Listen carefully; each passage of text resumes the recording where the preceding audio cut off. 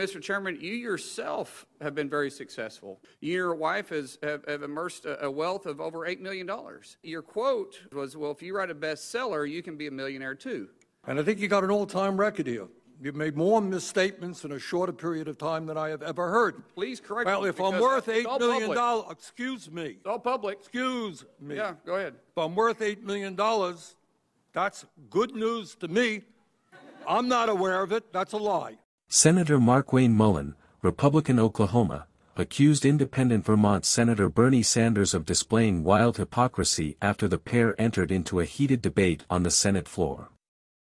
He's demonizing all CEOs for being millionaires. He talks about equality.